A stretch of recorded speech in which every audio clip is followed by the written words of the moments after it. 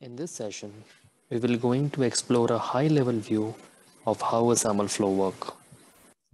So, on the right-hand side, we have a flow diagram, and I'll start just from the top. That suppose you are as a client want to access a service provider, and I'm taking service provider as Salesforce and identity provider as Google. So, as a user, you want to access Salesforce.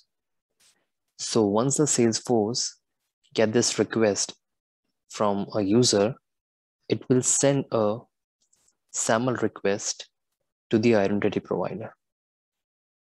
Once the identity provider receives a SAML request, first of all, it will authenticate that user by asking the user the credentials that they have for the identity provider.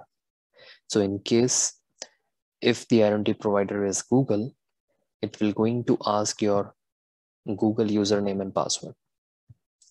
So once the identity provider authenticate that user, it generates a SAML response, which indeed contains a SAML assertion file with a digital signature, and that file will send back to the client, or you can say user's browser.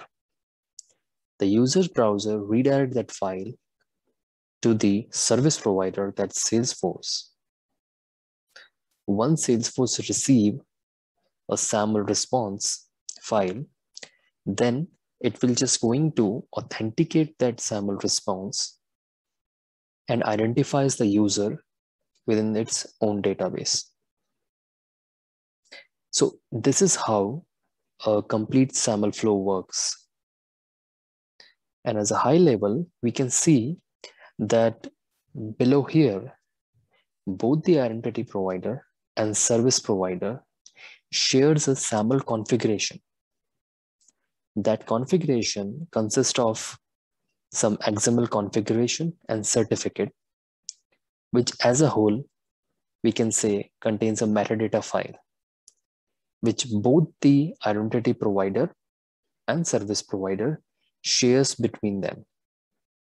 And once that files, you can say are shared between them, there is a trust, or you can say a trust has been made between a identity provider and a service provider. And this trust, or you can say whatever the configuration both the service provider and identity provider have, they use this to basically generate the SAML assertion and validate the SAML assertion. So as you can see in this session, we have explored at a very high level that how these authentications work and how the files and you can say certificate shared between the identity provider and service provider. So in the next session, we will going to see how to set up SAML in Salesforce.